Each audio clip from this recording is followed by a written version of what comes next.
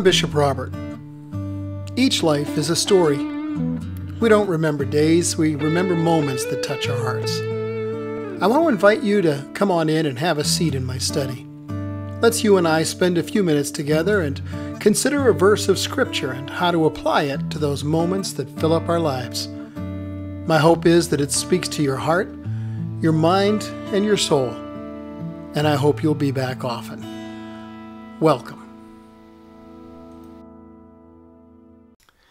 You know, sometimes getting a notice you've been selected for something is a, yeah, right moment. But at other times, it's exciting news. There's a company in the U.S. that sells magazine subscriptions via sweepstakes and prize-based games. You get a large envelope that says something like, mandatory notice to imminent winner, that has official-looking stickers and bold red statements like, final step required. I mean, they make it look for all the world like they just need to know where to deposit the first of your $9,000 a week for life winnings.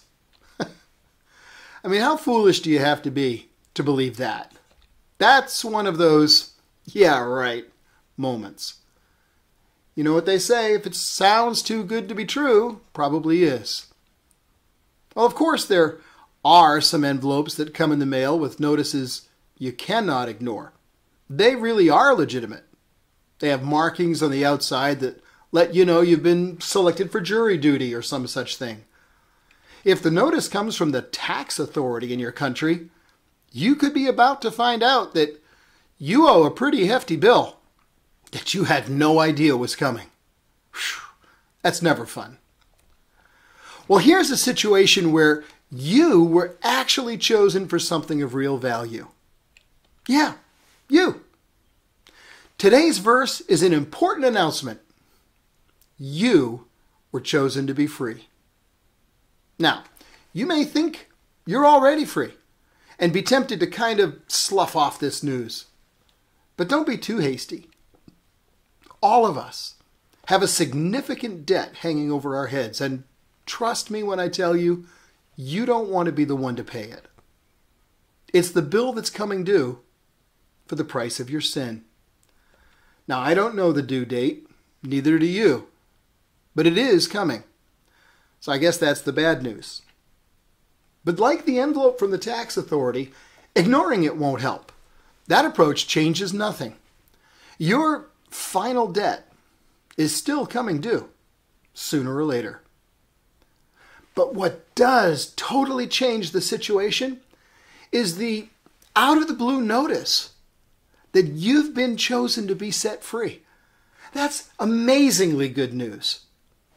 Because Christ's incredible gift covers more than just the final debt looming on the horizon. His gift sets you and me free from so much more. His gift is large enough to cover every need you have or will ever face, with plenty to spare. It can cover fear, anger, and doubt. Totally eliminate hatred and unforgiveness, those cancers that rot your life from the inside out. His gift replaces mourning with joy, heaviness of heart with a song of praise.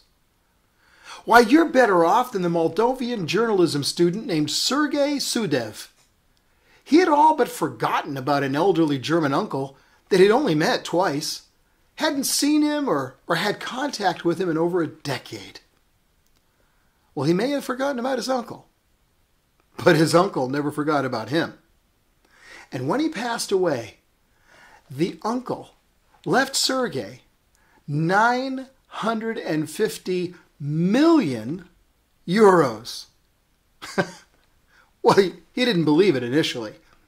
But when the official agents showed up at the estate with a certified check and placed it in his hand, it erased all doubt. Now, that's a gift large enough to cover every need he had or will ever face, with plenty to spare. But the gift God wants to put in your hand is better than his. God himself has chosen you and made you an offer that sounds too good to be true, but it is. You were chosen to be free. The gift is given. The inheritance can be yours. Now, we who have already placed our faith in Christ have obtained an inheritance of massive value and great worth. We were chosen long ago according to the purpose of him who works all things according to the counsel of his will, even though we had no idea of his choice. We who have already placed our hope in Christ now use our inheritance to the praise of his glory. But what if you haven't placed your trust in him yet? Well, friend, your name is in his will too.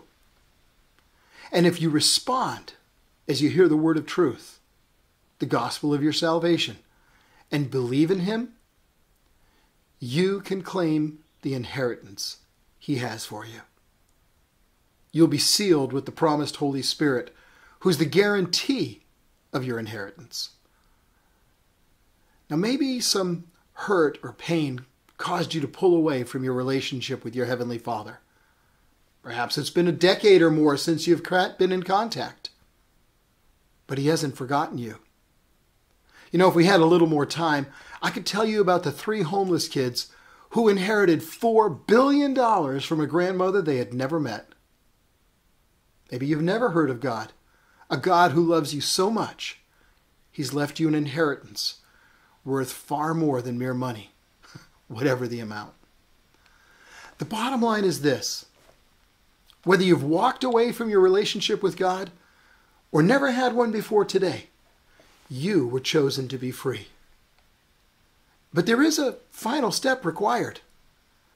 So think of me as the official agent of someone who left you an inheritance. Hey, I'm even in uniform. You and I are sitting here together, and I've got the check with your name on it in my hand. You want it?